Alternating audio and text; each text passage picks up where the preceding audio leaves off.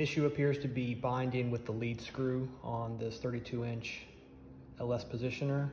The fence currently slides back without any binding fairly easily, and that's with no paste wax on the rails. The issue observed is when you rotate this, you can see my thumb, how white my thumb gets, that's how much pressure I have to apply to make the rotation. And then right about the zero out position where I have it on the index now, you'll hear, make sure I get my hand in a better spot, you'll hear it bind, or the lead screw bind, right there.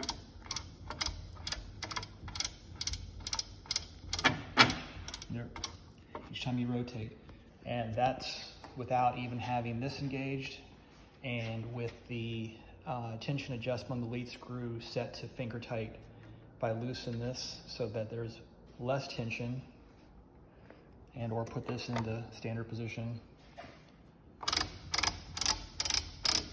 doesn't seem to change anything. Still seems to be, the lead screw seems to be rubbing on something at some point, as well as there just being an excessive amount of tension required to rotate here.